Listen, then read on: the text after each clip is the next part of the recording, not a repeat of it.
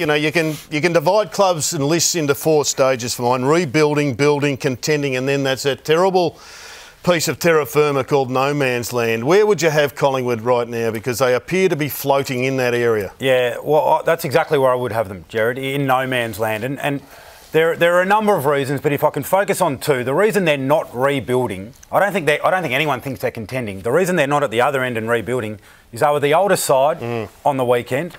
They fielded the older side in the competition, and you can't be rebuilding having just traded your highest draft pick over the last 4 years in Jaden Stevenson. So those 2 things, oldest and trading, they're the antithesis of a rebuild. So they're in no man's land. That's where they're stuck at the moment. And they played in the grand final in 2018. It's a bit of a repeat of 2010, 2011, where walking away from that grand final, even though they did lose both those grand finals, you think, oh, you know, they're a pretty good young side. They're in their prime for the next 3 or 4 years. They should cash in.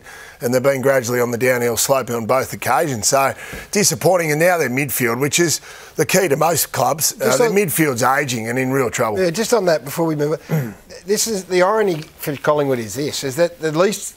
So 7 players, 10 games are under the Giants. Their hand was forced, the Giants.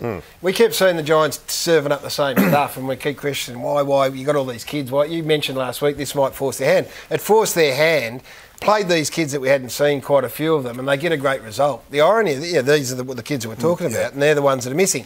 The irony in this is that Collingwood only had Jamie Elliott, really. So what's going to force their hand for change? Or are they going to serve up the same stuff this week against West Coast and play the same people in the same positions and go with the same group and maybe even get the same result? So we can go back to tactics, we can go back to structures, and we'll take a look at that. But to me, what was missing most, it was just spirit. They played with no intensity. They played with none of that verve that has been part and parcel of this group for the last 3 years. Well, you don't agree with that? Well, I was there. It didn't stand out. Jeez, it did to me. So watching on the day, I didn't think it was a really clear lack of effort. You know, the ability to spread. I just thought there was a sameness to them, the same sort of stuff that we've seen from the same personnel and the same style. It's an unimaginative footy club. Yeah, and so where they sit right now is I think it's a group that's in need of real invigoration. You can't keep doing what you're doing, the way you're doing it, with what you've got and the people that you've got out there. So I think it's a tipping point now for Nathan Buckley in terms of either the way he's trying to capture the imagination of the group and the people that he's trotting out every weekend, because in particular the forward line, Brownie, like they've had forward struggles for a number of years. I just look at the players they've got up there in that forward line and look at who they've been targeting. So Myercheck and Cox have both doubled the amount of targets that Jordan De Goey has had so far this year. But De Goey's your one. He's really the ace in what is a pretty average, mediocre forward line. Well, he's the one that wins contests. Well, have a look at this, Brownie. Over the last 4 years, he's the 7th best contested one-on-one player in the game. So that means you kick it into him, he's in a one-on-one contest. He's the 7th best in the competition, but he's not being utilised like that. So I think there are levers for Nathan Buckley to be able to pull, Gaz, to try things a bit differently. And the forward line stuff we talked about a long time. So the players you mentioned there, Myercheck, Cox, De Goey, that's Tom McDonald, that's Luke Jackson, that's Christian Petrarca. Melbourne lost their 2. Now, I'm not saying Melbourne are the panacea, but Melbourne lost their 2 key forwards, but they've found a way to be dangerous. They've found a way to be a bit more creative, and they've found a way, we'll show in a moment, where when it goes in there, it just they work their backsides off before it comes out. Is that coaching?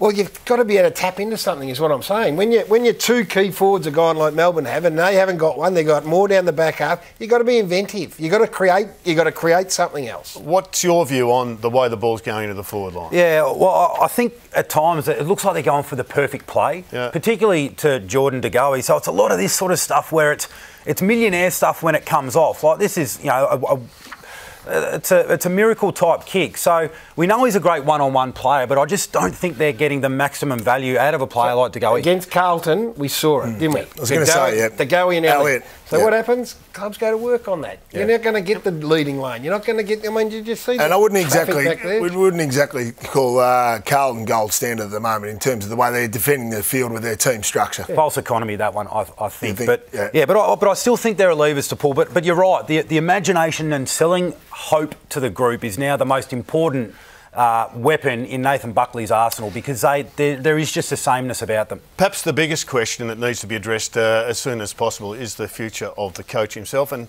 he put it on the agenda earlier this year. I don't feel like I have to be the senior coach going forward if that's the best thing for the club, and I feel that I can still impact and help the club move towards contending consistently and winning flags, well then I'll put my hand up. And if the club felt that it was better to go in another direction, well then I would understand that. Let's move to Tom Morris, who broke a big story over the weekend about the future of Melbourne President Glenn Bartlett. Tom, welcome to you. What can you tell us about the Pies? Well, Gerard, I've spent all day talking to people in Collingwood Football Club and around Collingwood Football Club, and it's patently clear that the wheels are falling off at the Magpies. Unfortunately for Nathan Buckley, he's not the same coach as what he was in 2018 and 2019. I think hub life absolutely affected him last year, as it did to lots of people. The trade period and the erosion of trust that existed after that has affected him. And in 2021, there's a view among senior people within the club that he just isn't getting the best out of this playing group at the moment. Now, someone like Brodie Grundy and Jordan Roughhead, they're senior players, they're talented players, they've been there for a long period of time. They've been very vocal internally. There's others like Scott Pendlebury, the captain. He's a Buckley man. Like, he will stand by Nathan Buckley to the very end, and he distances himself from any sort of these internal grumblings. But it's also too simplistic to say that Nathan Buckley is the sole problem. We know that it's more nuanced than that. They've got no permanent president. They've got injuries to Jamie Elliott and Taylor Adams, the latest one as well. And they're a weaker team. They traded out three of their best players last year, and for 3 mid-range draft picks. They tried to get Jack Gunston under contract, best and fairest, couldn't get him. They tried to get Zach Merritt under contract, second in the best and fairest. They couldn't get him. So maybe Buckley doesn't have the cattle at all. Maybe he's fresh out of ideas. Either way, Graham Wright's come into the club from Hawthorn in January, and people inside the club know how important his role is going to be as the head of football. He's watching everything unfold. He's watching Nathan Buckley coach, not get the best out of the club. And it's not unsalvageable at the moment. That's very clear, but it's a long way back, and Nathan Buckley's at the very centre of it.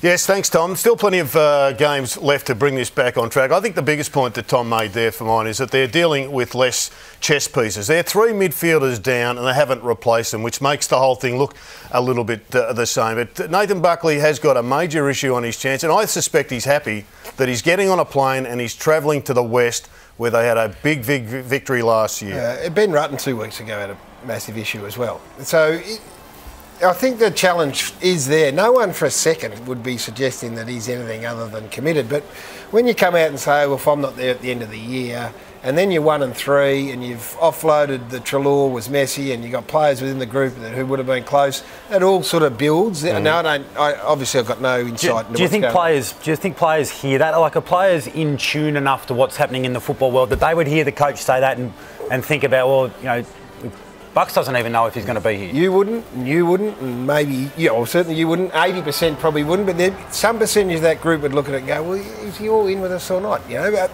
again, the sell behind the scenes we don't see. But that is his challenge. He's got to regenerate. They're going to Perth. You know, maybe it's the spill your soul, it's been hard sort of conversation. When he changed, he became this more empathetic. That from the outside, and what we know from the inside, and it seemed to resonate really strongly with the group. Now, whether that's still there or not, I'm not sure, but that's the challenge. That's a coaching challenge, Brownie, isn't it? Absolutely. I don't think you made the point before, Gaz. I don't think they've been able to recover from what was a terrible trade period. Just the whole narrative around that trade period, the way Nathan Buckley and the rest of the crew handled it all there. I've been involved in a footy club in 2010 when the Brisbane Lions got involved heavily at the trade period, most notably Brendan Favola ousted a couple of favourite sons in Risha Talley and Dan Bradshaw, and that created rumblings behind the scenes. There was some distrust in the playing group, there was some talking around corners, and then the group just has to do everything right from that point on, and they haven't been able to do that. And then it just seems to have continued on. Then you hear the comments from Bucks. If everything was flying and they had a good trade period, I think you'd gloss over those comments pretty easily. But it's been one thing after another, and I don't think you can have a successful campaign when these sort of troubled waters are bubbling away in the background.